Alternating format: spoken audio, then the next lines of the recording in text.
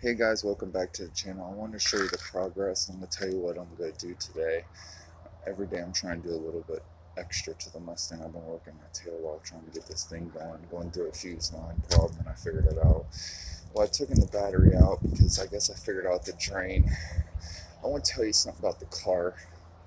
The guy took the car to somebody to get it worked on, and the owner, the guy I bought the car from, took it to another shop.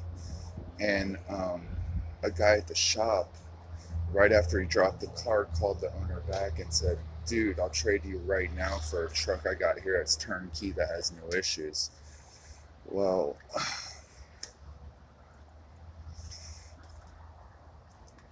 this problem down here with fuze 9, I was looking at it and thinking about it a lot last night. And I've pulled it and retaped it, but somebody basically cut this wire here, and instead of routing it like this, they purposely routed it down there and pushed it against the radiator.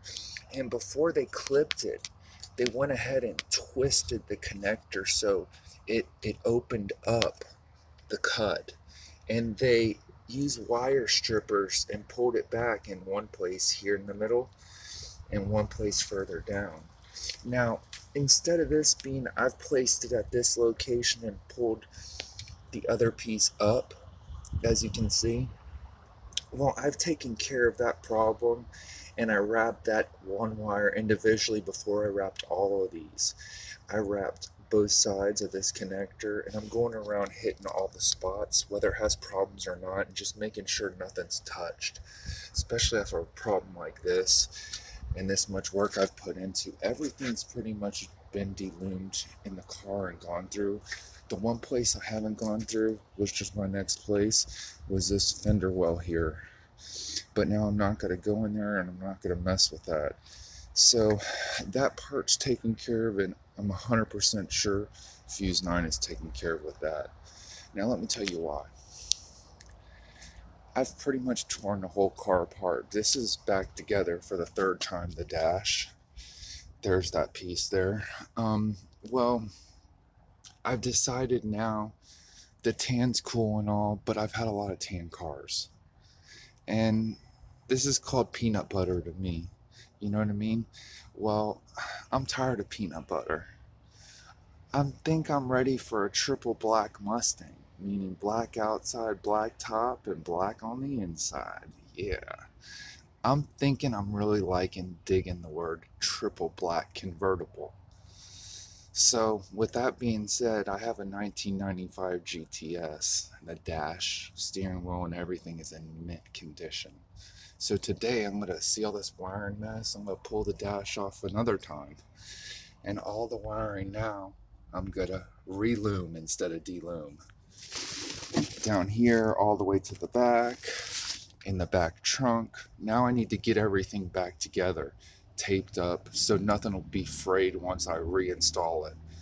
I don't know if I'm going to use that whole factory dash from the 95 and then put the alarm in, but I'm going to see. I'm not there yet, but all the connections here are good. I have one black connection that says to the horn, but it's disconnected. I got to figure out where that goes. Other than that, I'm pretty sure the car would start now, but I'm not going to mess with the starting and running because I want to get this dash out, get the black dash in, and get everything loomed up and back the way it was, sort of, kind of. I might drive it, loom it up, and drive it with this dash for now until I go pull the black dash and just throw the seats in, because now the seats have to come back out. I have to weld up that little spot in the passenger side, and I'm going to get frame connectors under here. Fit frame connectors. Stifler's makes them 94 to 04. They're awesome. And they're perfect because this is a convertible. You get it? So I'm going to do the frame connectors before I put the carpet, and that has to be welded in.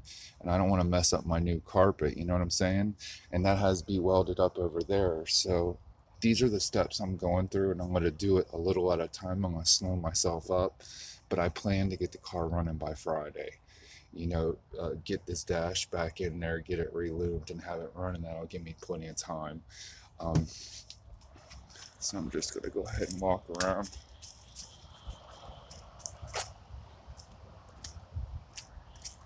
Now I'm gonna be doing suspension next, and I have to clean the car. It's dirty. I've been out of state for a little while, and I put this 200 amp